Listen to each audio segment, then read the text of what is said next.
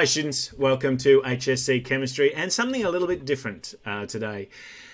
This is a particular shout out to Luca and to Linda, who are both people who got ripped off their last mentor session. So this is for you, but obviously for anyone else who is looking at some just different ideas for preparations for your upcoming trials. And I know that they aren't upcoming, but they're still a couple of weeks away yet. But the whole purpose of preparation is to make sure that you are ready and that you found some tools that are going to be really useful to you in organizing your ideas, making sure that all of your notes are good to go, and of course, more than anything else, making sure that you've had an opportunity to practice questions, get a really good feel for the sort of things that you're going to need to be asked to do, and how you can help to keep those things in your mind.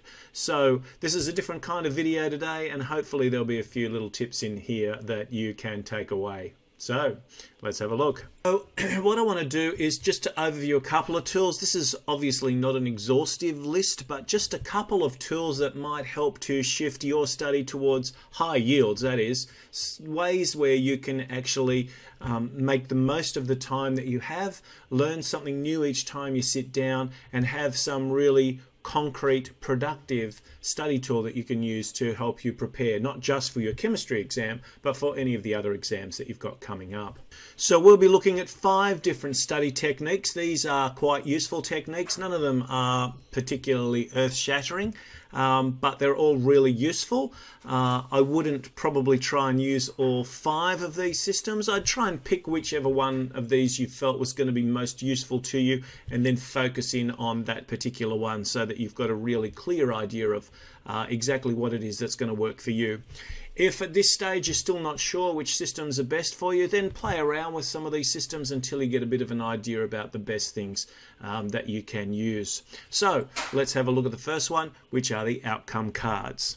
The purpose of outcome cards, and I guess the old syllabus used to refer to these as dot points, and I'm really trying to avoid using that term because it becomes something which just diminishes what chemistry is all about. Chemistry is a really intricate jigsaw of all sorts of different interconnected concepts, and the more concepts you have, the bigger the picture, or the clearer the picture that you can make, and therefore hopefully the more useful each new piece of information is, because it fits into something that you already have an understanding of. Of course, when you're first learning chemistry, you don't have a lot of these connections, you don't have much of the big picture, and it can be very, very difficult. The student outcome cards, or the learning outcomes, are the ones that you've got to focus on because they tell you exactly what it is that you need to learn. And so therefore these are a really good way to do a kind of a quick, fast check of what you do know and what you don't know. Use these cards to put them into piles of know that well, don't know that at all, know that moderately well, so you can keep coming back, reinforcing your knowledge, being clear that if any of these comes up as a question, that you would know exactly how you were going to answer it. So the outcome cards look like this. This is the whole series for chemistry. You can see that there are different colors for the 4 different modules. I haven't set the templates up to share these with you yet. Most of you guys should have the first 2 topics, so the equilibrium acid reactions and also acid-base reactions. So that's the blue one and the green one. The yellow one is our organic, and the red one is the applying chemical ideas, which is the last topic that we'll be looking at in this course. You can see that there's lots and lots of different bits of information here, but this is the entire course sitting in front of you. So hopefully it doesn't look too daunting. There's obviously a lot of stuff to remember, but a lot of this is already in your head now. So it's just about making sure that you can focus in on exactly what it is that you think you want to use. Now, you might find this a little bit difficult to read, so let's blow one of these 2 up. And this is what they look like when we blow them up a little bit. So in equilibrium and acid reactions, you can see one of the things that we have to do is investigate the use of solubility equilibria by Aboriginal Torres Strait Islander peoples when removing toxicity from foods, for example, toxins in cycad fruit. Now, because that's specifically listed as one of our learning outcomes, it could be reworked into a question so that you might have to write about this. And that's what the benefit of these cards is. It's all about focusing in on the the specific information that you need. Of course, if you pick up a card and it says provide examples of common nomenclature for common inorganic acids, and you don't know what that means, well then you put that to one side and you think, okay, what's common nomenclature? Nomenclature is a word we've used a couple of times in chemistry, which is about naming things. So what are some of the common inorganic acids that I might need to name? And of course, now we've had a look at organic acids as well as inorganic acids, and it gives us a really good understanding of the different types of acids and how we go about naming each of these. So expand these cards out.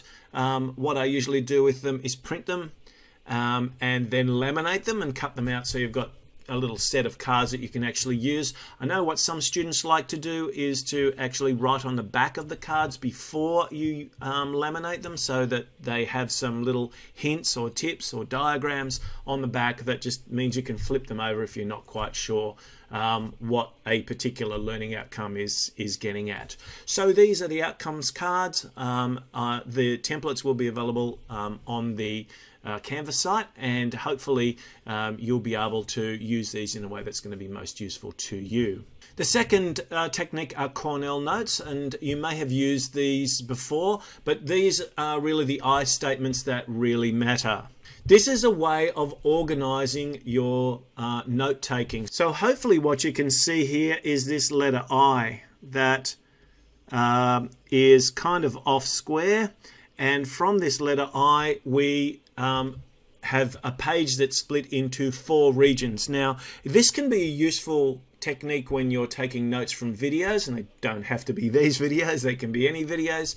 When you're looking through your textbook, when you've picked up an outcome card and aren't sure exactly what it's getting at, and you know you need one extra set of notes on that, this can give you a good idea of how to use this. So you can see what we do at the top is we put our title. We put who's written the notes, so that's always useful, particularly if you're sharing these. And of course, there's no reason why you can't share your notes and work collaboratively when you are doing your study. Often getting different perspectives and talking through your understanding of different concepts can really help to set them in your own head. It's probably important that you put a date. The date's useful if you want to review the notes at some point in the future, or if you know you've made more than one, so you can see how your notes are progressing or how you're kind of trimming them back. Over on the left here are really the key ideas. They're the statements that we really want to make sure that we have, so that there's kind of a bit of a cut to the chase section over here on the left. And opposite each of these, we want to make sure that we've got some expanded notes. Sometimes a diagram over here is useful. And of course, I've done this all on an electronic format, but you could handwrite these as well. It depends how you want to set these out. This one's focused on organic nomenclature. So what I want to do is identify my functional groups, so I can kind of do that here. I can count my carbons, 2, 3, 4, 5, 6 and 7, and identify any side branches. So that means this one over here is a side branch, and I've also got a couple of halogens that are coming off as well. And so you can see as I build this picture up slowly, I get a consistency in the terms of how I go about naming my organic compounds, and hopefully leads me to a nice, if complicated, name for the compound that I've been given. It's useful to put at the bottom a nice little summary which you can come back to. Maybe you can gather some of these summaries together, and perhaps you might make them a little bit more specific than that. Obviously, I've given you this as an example, so I wouldn't necessarily use it perfectly as it is, although you could take it and make some modifications. But it's really important that you make these notes yourselves. It's important that you sit down and really get to grips with this stuff yourself. The more you wrestle with it, the more you make it an intellectual exercise and really work your brain the same way you would work your muscles if you were working out in the gym. The more your brain will get used to these sorts of exercises, and the more comfortable we'll be doing them. So a variation on the Cornell Notes is the 2-column notes, and I kind of like this one too, because I think it's a little bit simpler to use. It's a kind of, I think the Cornell Notes are a more organized way of keeping notes. The 2-column notes, you can kind of use for entire modules, or at least say an inquiry question within a module, and just have these notes sitting down the length of your page. So the two column notes kind of look like this. So the first column is the one where we would have the questions. So this would be, say, to go back to equilibrium, somewhere where we would look at a couple of the key questions that are part of, say, that inquiry question around what factors affect equilibrium and how. And we might look at things like Le Chatelier's principle. We might look at the factors that affect equilibrium systems and how we put these two things together in order to analyze equilibrium systems. So, firstly, if you've got a question on one side, then on the other side you want a statement. And as we did with Cornell Notes, you can also use diagrams here, pictures, which are structural formulae, either condensed or extended structural formulae, in order to demonstrate different things, particularly around organic chemistry. Or you can even use an example of an equilibrium system. So, for example, if I wanted to look at the Haber process, which is hydrogen gas and nitrogen gas in equilibrium with ammonia. And of course, then I would need to make sure that I had my equation balanced. And then I could start looking at, okay, what's the delta H value here? Is it positive or negative? What happens if I increase temperature? What happens if I decrease temperature? Is there going to be an effect for pressure? And so on. So sometimes examples in these sort of spaces can actually help you to draw the threads of some different ideas together. Our fourth tool are the hexagons. The hexagons are a bit of fun. The hexagons are really a good visual way of linking things together. So here's a little example with titration. And of course, the nice thing if you're doing this electronically is you've got tools where you can just simply create hexagons and you can move them together so that they start to link together really nicely. Of course, if you have your main idea sitting in the center, like titration, then you can look at the different types of titration, such as a strong acid versus a strong base. If we were to titrate a strong acid against a strong base, what sort of indicator might we choose, and how would we justify the choice of that indicator? Why are we doing that? Well, of course, we want to do that to identify an unknown concentration. So if we're going to do that, the assumption that we would be is we would have standardized one of our substances in the first place, or one of our solutions. So maybe we would have standardized the acid so that we can then titrate against the base, or vice versa. The apparatus is very important when we're carrying out a titration. Okay, there are some specialized pieces of equipment. So of course we might even add an extra hexagon or two just to sort of expand that idea of apparatus and think, okay, what is the specific apparatus? Well, pipette and burette are part of it. What are the associated practices that we need to observe when we're using a pipette and a burette? How do we maintain that level of accuracy that's very important? And of course that works into technique as well. Are we going to repeat it? How often are we going to repeat it? What margin of error are we going to allow in our result? That is, what sort of range of values for volumes are you going to be looking at when you're carrying out your titration? So hexagons are a nice little visual tool for looking at one concept and looking at how many different things are going to interlock or link with that particular concept. And of course you can build these hexagons up to being as big as you like or as small as you like. The final tool that I just want to look at is the structured overview, and this is just, I guess, same sort of thing as the hexagons are trying to get at, or as mind mapping does, which is a visual tool that consolidates all the learning. This one I've actually left blank. And part of the reason I've left this blank is because it's really important at some point that you actually start to just put something down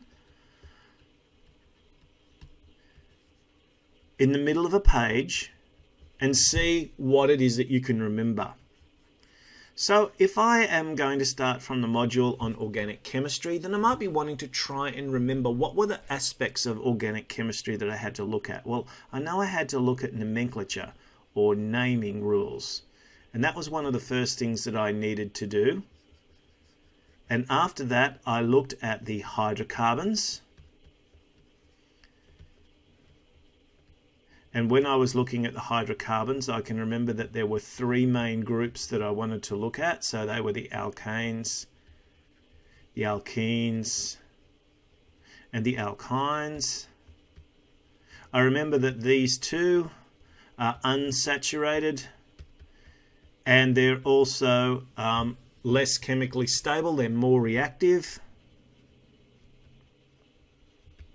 because of the presence of the double or triple bonds that we find. I also wanted to have a look at some of the reactions involving the hydrocarbons, and of course one of the important ones was a distinguishing reaction to tell the difference between the saturated and unsaturated, which was our bromine water test, which I can add in here as well. And as I keep going, I might want to add something on alcohols as one of my other groups, and what I remember from that, which might be reactions, which might be production, fermentation, it might be molar heat of combustion,